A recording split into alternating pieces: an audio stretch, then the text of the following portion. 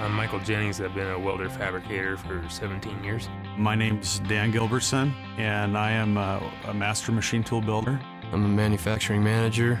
I am a level 2 machinist, and I have been doing this for 2.5 years. I'm a welder fabricator. I've been doing this for 30 years.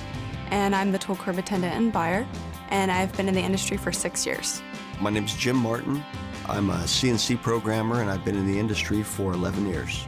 I'm Ted. I'm a mechanical engineering intern. I've been doing that for 9 months. There are just so many facets that are in this industry that makes it interesting.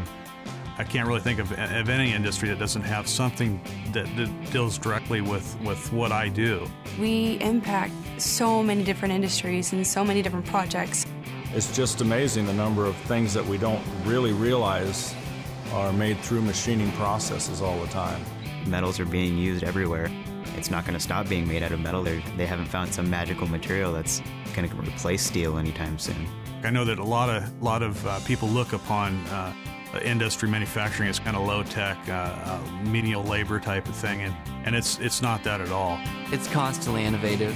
Most of the companies you work for, there's no defined product. Everything's custom. But it's a very technical, very high-skilled job.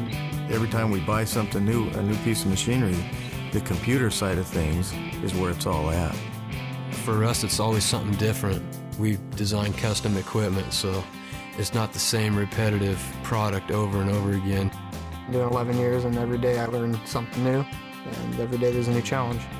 It's so different from what I've seen in other industries where it's all paper pushing, and you actually get to see people make their parts, and they're so proud of what they do. I get to see these little things on computers, and then you go downstairs every once in a while and you see just a room full of all these things you've been designing, and they're just huge. So that's pretty exciting.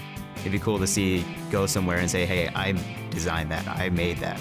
You can make anything from the rims on your cars, trucks, things like that, to every piece for a paintball gun, which is in fact something that I make. You can pertain this industry to a lot of things that you enjoy doing. If you're the kind of person that likes to tinker with things, to work on your own stuff, this is a perfect environment for somebody like that. You know, it's a great opportunity for people who like to work with their hands and want to make a good living at the same time.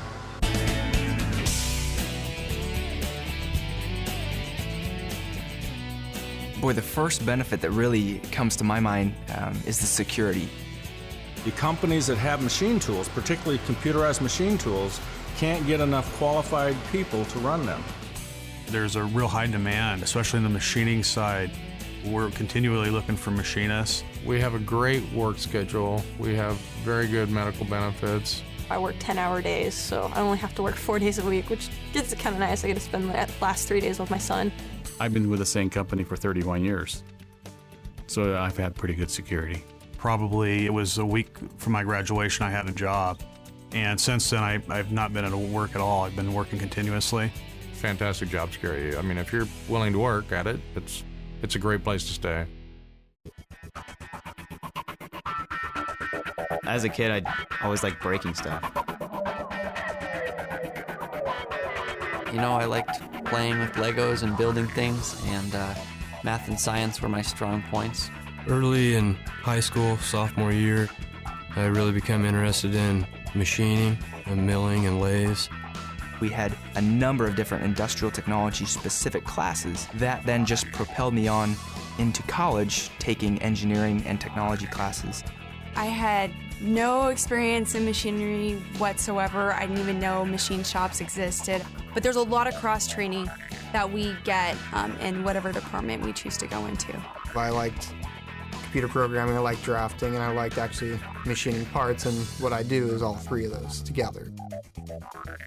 Started doing metal work just because it's fun to create things and it's fun to build stuff.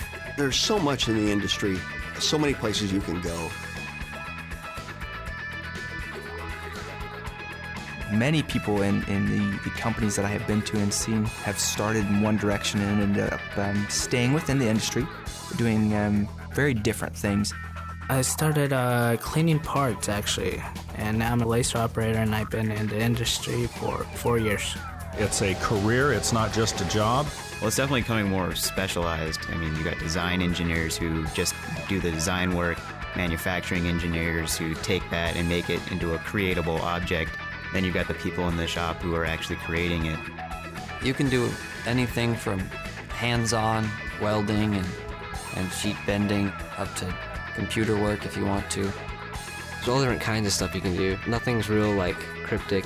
I had no idea what I was getting into when I did it, and once I figured out what it was kind of, right on, now I understand what this stuff is.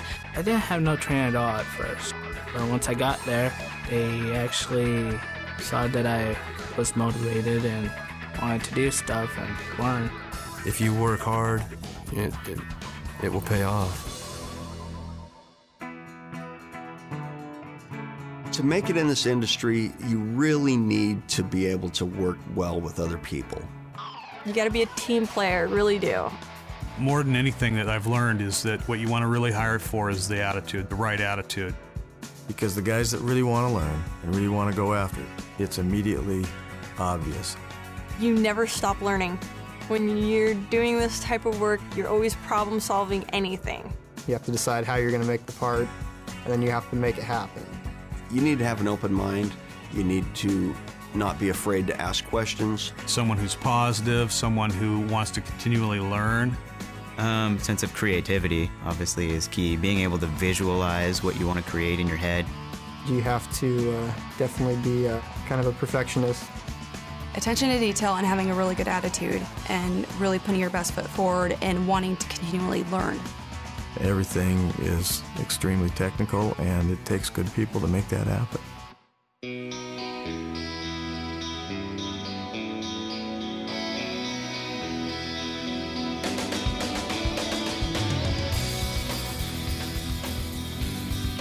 I feel it's a big challenge on our generation to take our nation to the next level. If America's going to be competitive and stay in the game, we have to get a lot of our young people up to speed and with these skills.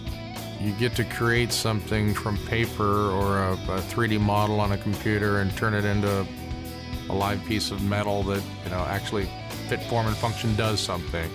I've been told manufacturing is a lot like an art and that the machinist is an artist and they work so hard to make a quality part. Knowing that I played a big part in that I built the machine that fixed their problem. I think that's the biggest reward for me. It's creative. There's definitely still innovation going on. Machining is a great thing to do. Especially for kids, it's a lot better than working at a gas station.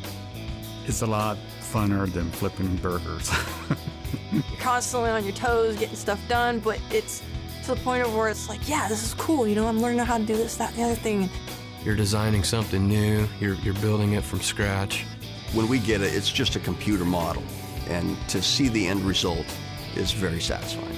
When you look at every building, every car, every bolt that's held together, our industry is a part of, and so society can't function without us.